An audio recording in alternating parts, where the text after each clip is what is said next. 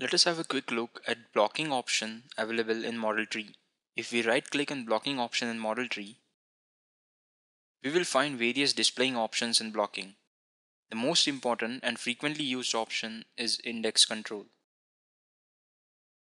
This is used to make desired blocks visible. We can play with visibility of blocks. Even many operations can be applied to only visible blocks. The shortcut key for enabling the index control is I on your keyboard. The window highlighted in slide replicates this option. We can see that there are I, J, K dimensions with some numerical value and arrows provided. Now these I, J, K dimensions represent directions of block in X, Y, Z direction respectively.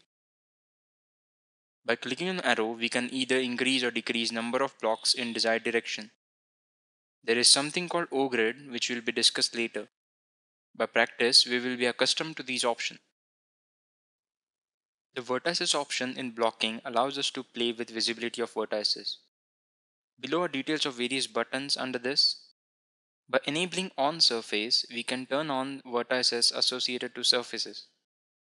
By enabling periodic, turns on vertices which are assigned as periodic. By enabling names, displays names of vertices. By enabling project type, displays all associated vertices whether it is associated to point, curve or surface. They are tagged as P for point association with red color, C for curve association with green color, S for surface association with white color, V for interior vertices with blue color. This color code helps us to ensure association is done. The edges option in blocking allows you to play with visibility of edges.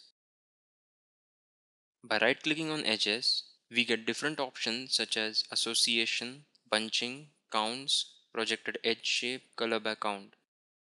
If we enable show association, it displays associations of different edges to curves. This helps in knowing whether any edge is missed to be associated and even whether edge is properly associated to desired curve. By enabling bunching, displays node distribution on edges. By enabling count, it shows number of elements of edges. It gives numerical value of bunching. By enabling projected edge shape, it displays edges after mesh is computed with current node distribution. This helps you preview shape of topology to be taken by geometry. The faces option in blocking allows us to play with visibility of faces. Here again we have below visibility options. Periodic faces displays periodic faces of blocking. By enabling face projection, turns on faces associated to surface part. By enabling boundary, displays only faces that lie on outer surface. The block option in blocking allows us to play with visibility of whole block itself.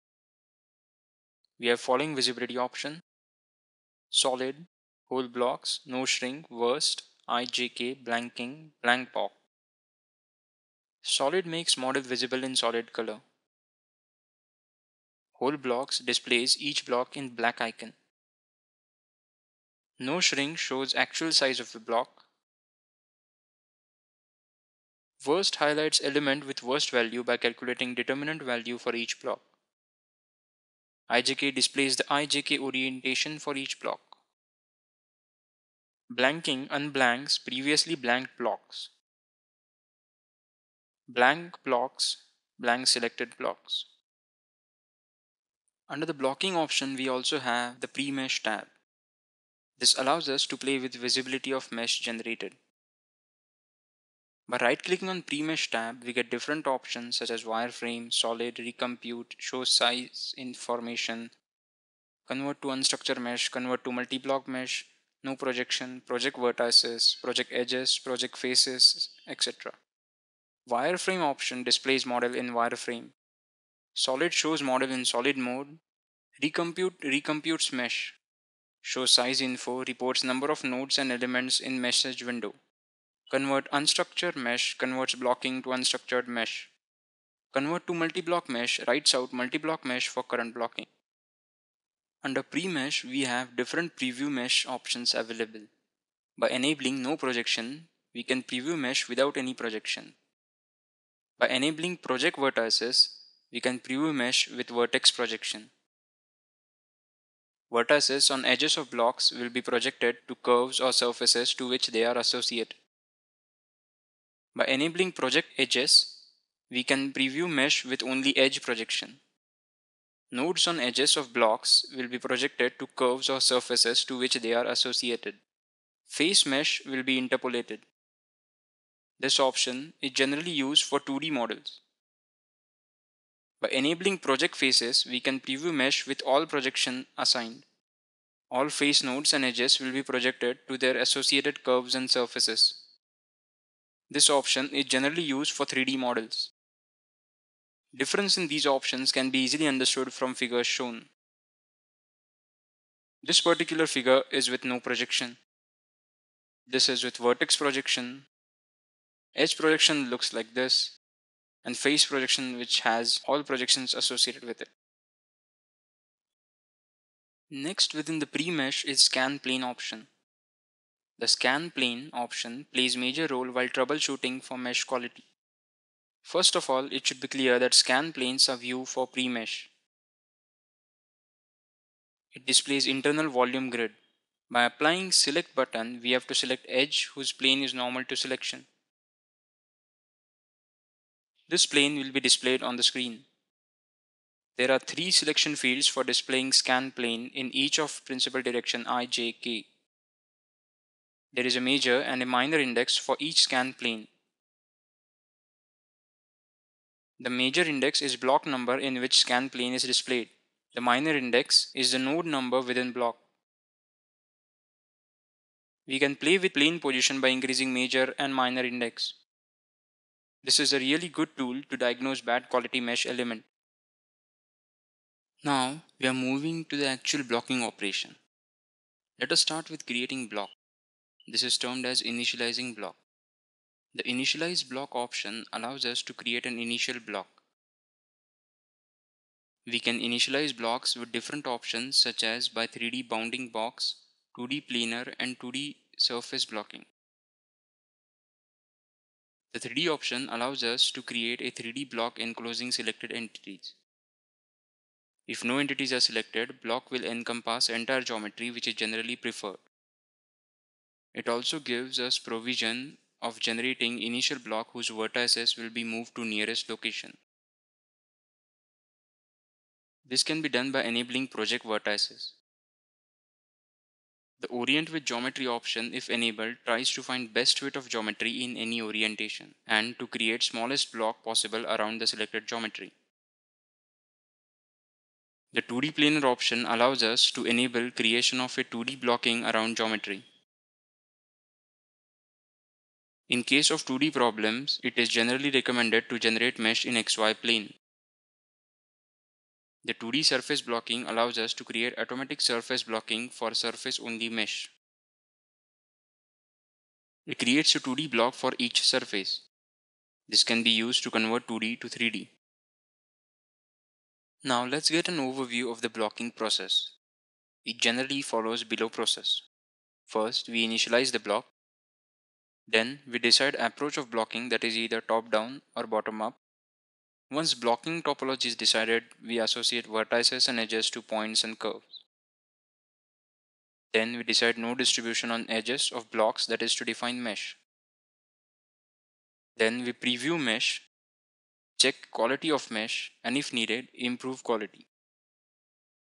Once appropriate quality is achieved, we write out output file which will be input for solver. Now let us see how we can create 2D blocks in 2D blocking once it is initialized. The mapped option allows us to create 2D blocks from any 4 specified vertices or 2 vertices and 2 points. From 4 vertices, we need to select vertices in order such that third vertex selected should be connected to first and fourth vertex should be connected to second respectively. From 2 vertices and 2 points. Here we have to follow order as well. Only difference is instead of last vertices, we have 2 points. This option gives us more freedom to create 2D block in space. Another method by which we can create a block is by extruding the face of an existing block. This extrusion can be done by different methods. Interactive method. In this method, we have to select face and drag it up to desired length. This doesn't have provision of extruding in desired shape. This allows us to extrude face in normal direction. Next is fixed distance. We select the face to be extruded and specify distance from normal extrusion. The next one is extrude along a curve. This is an interesting option and it has more flexibility. This option allows us to extrude face up to desired length and can also take shape of target curve.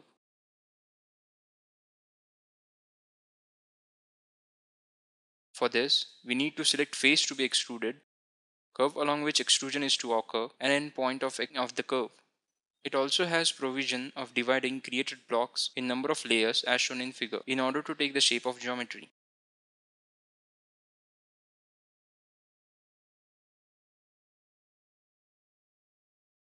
Another method of blocking is creating 3D block from 2D block. The 2D to 3D option allows us to convert 2D or surface blocking to 3D blocks. Different ways we can do this is by first fill. The fill option converts surface blocking into 3D block. This requires a closed volume of structured and or unstructured surface blocks. It can produce a structured blocking if all surface blocks are structured. Four-sided blocks, otherwise unstructured or swept blocks may result. Next is translate. It extrudes a 2D block into 3D in the given direction by given distance. The last option is rotate, which creates 3D block by rotational extrusion of a 2D block as shown. Now let's move on to splitting operations in blocking. We are going to explore in detail various options available to split blocking. The following is a list of operations in blocking functional tab as we proceed from left to right. Split block, O-grid block, extend split, split vertices, split unstructured face, imprint free space.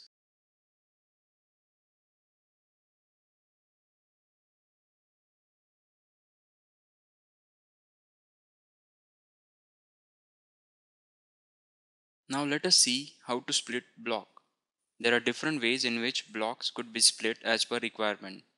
Split block option allows us to split blocking at selected edge. There are various methods to split blocks such as all visible split, screen select, prescribed point, relative, absolute, and curve parameter. All visible splits all blocks attached to selected edge. Selected option splits only selected blocks. We can select edge from the screen by left clicking on edge and move on the screen to adjust location, and then middle click completes the operation. We also have provision of splitting edges through a desired point by selecting prescribed point in drop down list.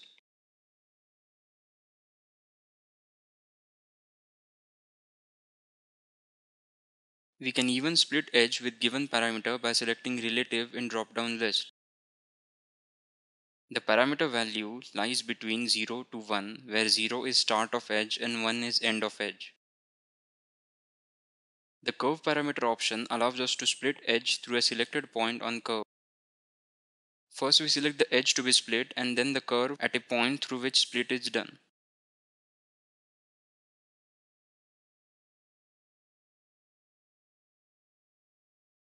Please note here that split block option will only propagate splits through mapped faces and will terminate at free faces. A special type of split in ICMCFD is O-grid. Let us look into detail what O-grid is and what is its significance. An O-grid is a series of blocks created in one step which arranges grid lines into an O shape. The O-grid block option allows us to modify a single block or blocks into 5 sub-block topology in 2D and 7 sub-block topology in 3D.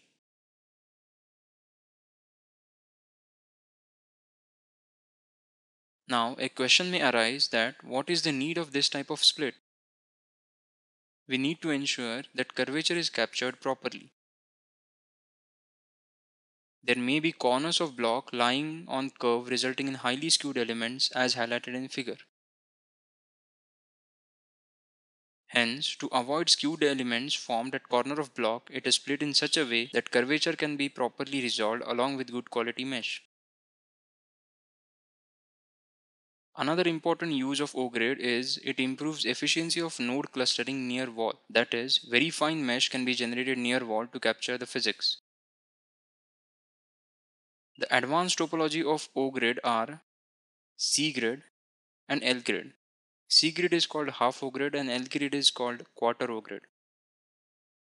These are obtained by manipulating O-grid. C-grid consists of 4 sub-block topology in 2D and 6 sub-blocks in 3D. L-grid consists of 3 sub-block topology in 2D and 5 sub-block in 3D. There are different ways available to create an O-grid. To create an O-grid, first we need to select a block or blocks. The block selection can either be done by parts or all visible or by selecting around faces, edges or vertex. We can also make individual selection of block. We also have provision of creating O-grid around blocks by enabling around block offset option. Around block offset option, if enabled, specifies height of O-grid layer. Offset behaves like a relative distance. A value of 1 causes hexamesher to place O-grid at a location where resulting block will be distorted least. A higher value makes inner block of O-grid smaller with surrounding blocks larger, and a smaller value makes inner blocks larger and surrounding blocks smaller. We also have provision of specifying absolute value, that is actual length of radial edge of an O-grid. Now let us see how faces help in creating O-grid and other advanced topologies such as C-grid and L-grid. Let us take a simple case of a cube on which O-grid needs to be created. The O-grid of a cubical block will result in 7 blocks as in 3D. Now, let's say if we merge one of the inner face of any block among the 7 blocks with the respective outer face of same block, then it will result in 6 block topology as shown in figure.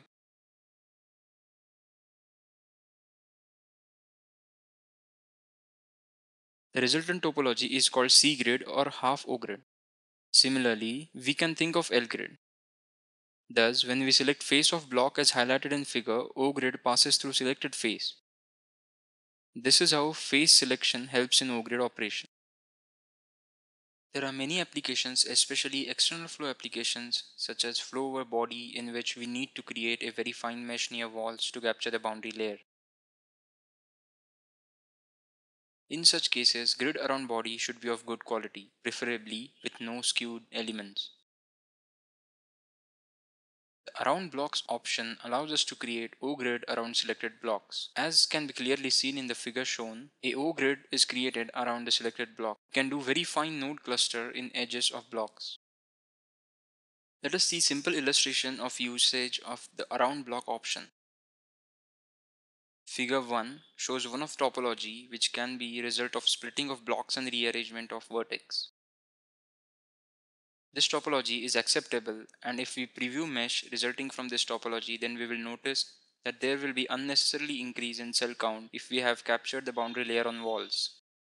Even it will result in skewed cells at sharp corners. This can be prevented by creating O-grid around blocks of aerofoil.